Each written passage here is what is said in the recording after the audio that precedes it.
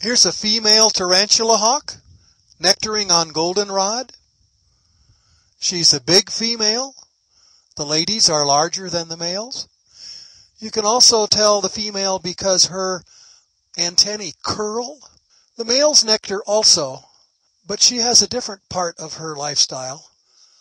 She goes after a tarantula, locates a tarantula, has a tussle, wins the battle, drags it off, puts it in a hole, lays an egg on it.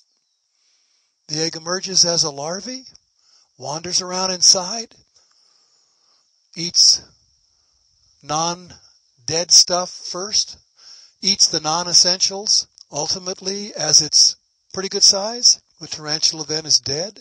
The larva develops a pupa and ultimately emerges about this size as an adult. Male tarantula hawks are smaller than the female. The male has erect antennae. They rarely coil. They're usually straight. Hers curl. Beautiful blue-black body. The male will mate with her. He can't sting you.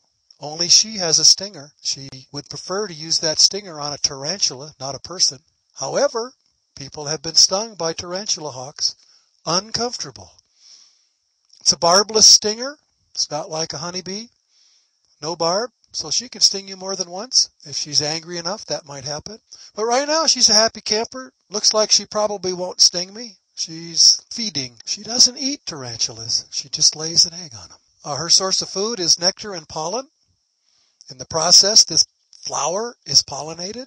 She's not caring if she's pollinating the flower. She's only looking for nourishment. Female tarantula hawk, getting nourishment for her flight tomorrow morning. Looking for a tarantula. A Pepsis wasp on goldenrod. Other name, tarantula hawk.